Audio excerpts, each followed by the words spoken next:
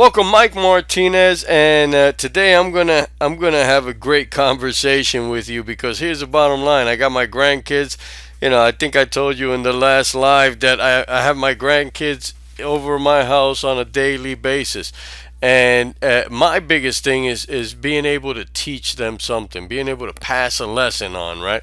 I've spoken about this before. One of my grandkids, her name is Aaliyah, and I do this with all of them, but she's caught on to it very quickly. And that is the lesson that I teach my grandkids about the conscious mind and the subconscious mind, and the difference of what they do, and how you build habits with the subconscious mind and things like that, how you facilitate things. But here's what I want to tell you. In a conversation I was having with them just a few minutes ago, I went to the post office and I took two of them with me, my grandson Julian and my granddaughter Aaliyah. And we're having, I try to drop information in their mind all the time. And I don't know if you've ever said this to a kid, right, or to a family member, but have you ever said, if you put your mind into it, you can do anything, right? Is that statement correct? Is that something that you actually believe? Is it something that you actually believe, that if you put your mind into it, you could do anything? Because if that is something that you believe, here's the thing. What does that exactly mean? If I put my mind into it, I could do anything. What does it mean to put your mind into it? Right? Because if you can answer that question, I mean, think about how powerful that is. If you honestly believe that if you could put your mind into it, you can do anything, and you're telling this to a kid, or hopefully you're living this yourself, right? What does that mean? What does that mean to put my mind into it, right?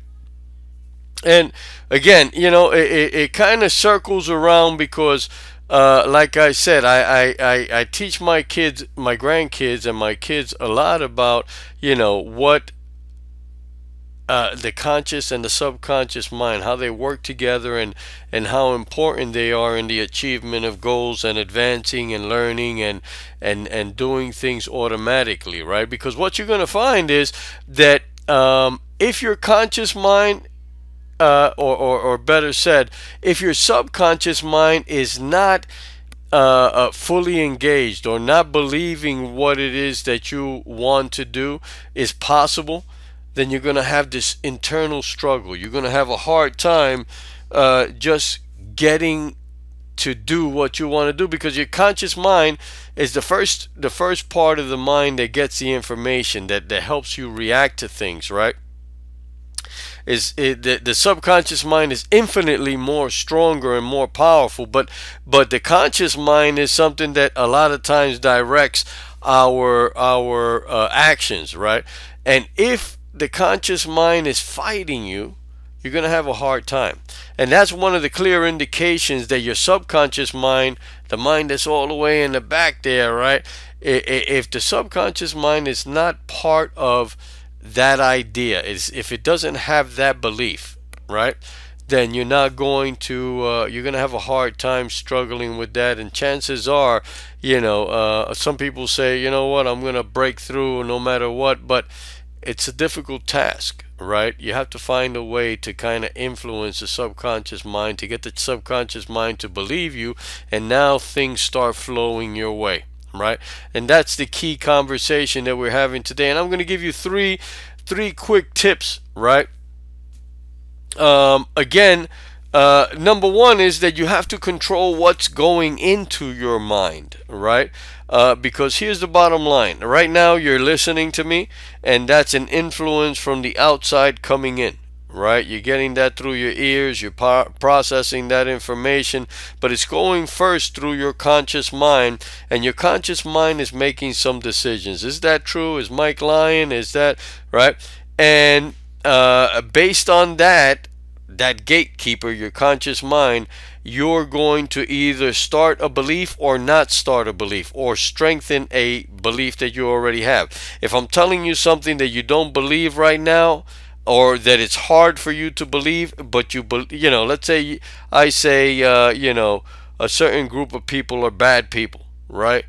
and now you're going out there and you are, just starting to believe that.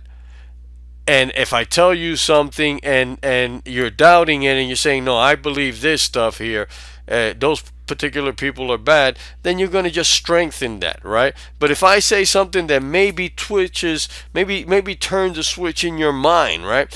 Then you may start kind of breaking that, right? It's like you just created a crack in the dam and there's a little leak that's coming out, and now it's not as secure as it was before. It's not as tight as it was before. And that's important, because a lot of the beliefs that we have, and here's the bottom line, a lot of the beliefs that we have are not actual truths. They're not beliefs that we could say they're 100% true, right? They're beliefs that we got from our parents, from our teachers, and you know what? The science that you learn, I won't tell you my age. Just had my birthday in December 7th, and you could probably check that out on Facebook and find out. But I know that the things that I was taught as a young man, as a kid in elementary school in science class, a lot of those things are no longer an established belief. They've changed a lot of those things because science is constantly moving forward, and what they believed back then they don't necessarily believe now. A lot of it has changed, right? So and it doesn't just happen with science. It happens with everything, right? So you got to really watch your beliefs, because what if you're working with some beliefs that in reality were old beliefs, false beliefs, beliefs that don't have any ground in reality, but you believe is true. And what you believe, that's how you're going to perform. And the way that you perform, those are the actions that you're going to produce, right? So you want to take a good look at your beliefs, right? And what I'm telling you is, why not design your belief, right? Why just stick with the beliefs that the old school teacher gave you that maybe are not right, right? Sometimes your parents put beliefs in you that they didn't know any better. Not that they were trying to mess you up or give you bad beliefs, but they didn't know any better, so their beliefs were wrong, and now you've been carrying those wrong beliefs all these years. So very important that you control those beliefs. And how do you do that? You do that by internal thinking, right? Again, you're hearing me right now, and those words are going inside your ears and into your head, and you're deciphering whether that's true or not. That's outside thinking. You're getting thinking from the outside going into you. What I'm telling you is the most powerful way of thinking is thinking internally, thinking about the ideas that you want to create. And that's how you get to that point where you can, if you can put your mind into it, right? That's where the mind into it comes in.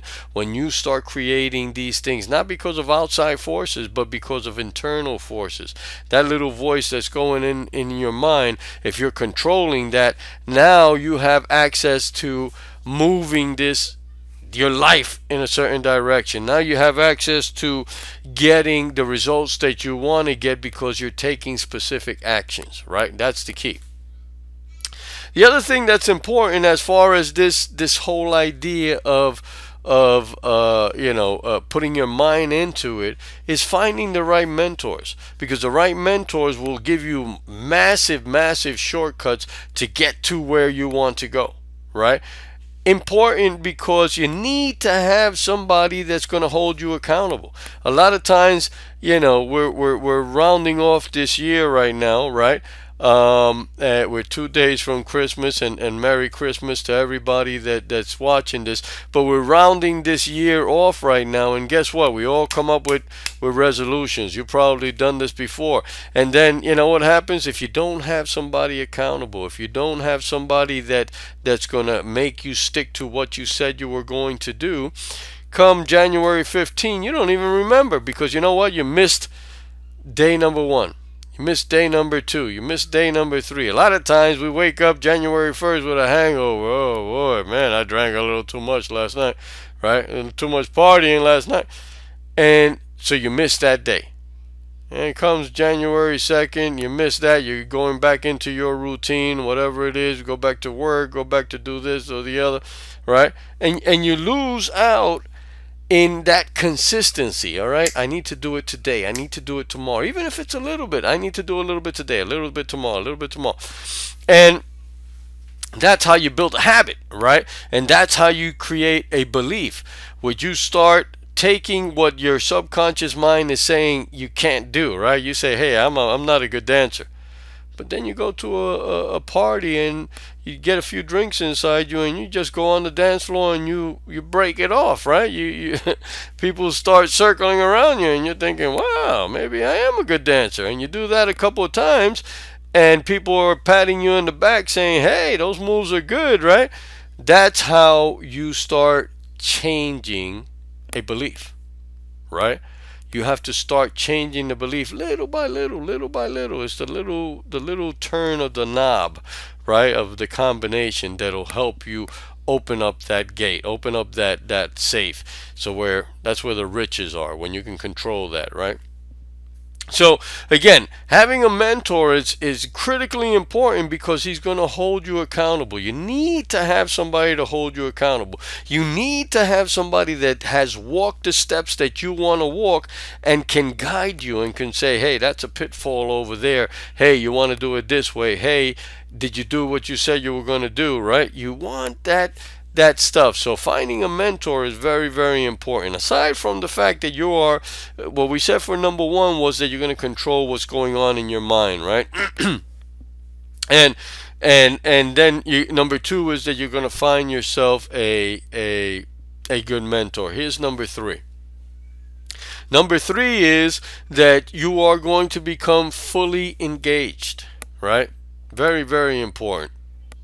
If you wanted to learn, let's say, you wanted to learn the language, right? You got to get fully engaged with that. You have to try to speak that as much as you can. You have to put on the TV to that particular channel where they're speaking that language, so you could get so you could get the little differences, right? Got a little itch in my throat all of a sudden. But you go out and let's say you want to study martial arts, right? You can't just do it by reading a book or watching movies and thinking that that's how you're going to do it. You got to be fully engaged. You got to go out there and practice the punches, practice the kicks, practice the sparring, practice the throwing, practice whatever it is, but you got to get fully engaged. And that, I'll tell you, is one of the biggest things to this idea of how do I put my mind into it. You know how you put your mind into it? By doing these little things every day on a daily basis to where it becomes an obsession for you, right? A magnificent obsession. I'm going to get this done. I'm going to figure this out. I'm going to find the right mentors. I'm going to pick up the skills. I'm going to master this technique. I'm going to do whatever, right? Reading a great book. Hey, if you haven't read this book, I'm telling you, this is the book, right? Be Obsessed or Be Average, Mr. Grant Cardone. Grant Cardone is a fantastic sales trainer, master sales trainer. And I would encourage you to find his stuff on YouTube. He got a great channel. He does a lot of YouTube lives, and he's one of these guys that'll say it. You know, everybody that's operating at a high level, everybody that has accomplished things at a very high level has been obsessed with that idea. All right, you get a guy like Arnold Schwarzenegger that I mean, think about it. He's a guy from, you know, that came into this country with a German accent and you know, and just became this monster character, right? Just knowing that name Schwarzenegger is a credit to him, right? Because, you know, how many people would focus on that, right? The fact that he's got his name out there and in a worldwide, you know, screen where people look at him, and he could go into any country and people would know him, right? And he did that because he was obsessed with, number one, lifting weights and building an incredible body, and then becoming a great actor, and then becoming a politician, and becoming this and becoming that. But he has conditioned his mind to follow these certain steps, right? To become obsessed with simple things. And when you do that, I'll tell you, you know, a lot of people tell me, Mike, I just don't know. I mean, I got this goal, I want to do it, but I just don't know how to do it. And I'm telling you, when you become obsessed with something, you're going to be moving forward. And that's the key. The key is to move forward, even if you don't know. I'm telling you, that sounds kind of weird. How do I move forward if I don't know? Just move forward. Just take one little step. Just take one little motion. Just create that momentum. And you know what happened? Things open up for you. Things start to be attracted to you, right? And that's how this happens, guys. If you stay still, nothing happens. You're just dreaming, right? But if you every day controlling your mind, every day speaking with a mentor, every day getting yourself engaged, every day moving forward, whether you know what you're doing or not, but taking one little step forward and becoming obsessed with that. You get up in the morning and the very first thing when you open your eyes, you're thinking about what it is that you want to accomplish. You go to sleep at night and for the last 10 minutes before you doze off, you're thinking about what you want and what you accomplished today and the little steps that you took forward. I'm telling you, that's what makes the difference. That's what gets people to create and to live and to manifest things and to just live the life that they want. Isn't that what you want, right? I'm telling you. So here's the bottom line. You need to go out there and you need to do it. You need to go out there and you need to, number one, control what's going through your mind. Shut off some of the outside distractions, right? Shut off the Facebook, the internet, the TV, the radio. Shut off that stuff and get into your mind and control that little conversation that you're having. That's number one. Number two, go out there and find those mentors that are going to help you. Because I'm telling you, that is where the key is. You need to find the mentors. You need to find the people that are going to go out there and build help you build your dreams and help you stay accountable to what you're doing, right? You need that. And number three, get engaged. Get into it. Get your hands dirty. Get your feet wet. Jump right into the pool and start swimming, right? And you say, hey, I don't know what to do it anyway. Take one little step forward, the door is going to open. And maybe that door that opened wasn't the door that you needed open, but you took a step and you're moving in a certain direction now. And things, I'm telling you, things will start working out. Things will start being attracted to you. The right people, the right circumstances, the right situations will start coming to you, and you'll see how cool that is. So that's the message, guys. Go out there. Find what it is that you want. Don't waste 2018. I'm telling you, start from now. Start from now, getting a clear picture in your mind what it is that you want to do. Start controlling your mind on a daily basis. Now, starting today, right? Start finding the mentors that you need to find in order to achieve the goals that you want to achieve. And get fully engaged. Get obsessed with it, right? You don't read my man's book, pick it up. Pick up my man's book. Be obsessed or be average. It's I don't know, $20 in Amazon.com. It's worth it. Guaranteed it's worth it. So that's the message for today. Do it. Just go out there and do it.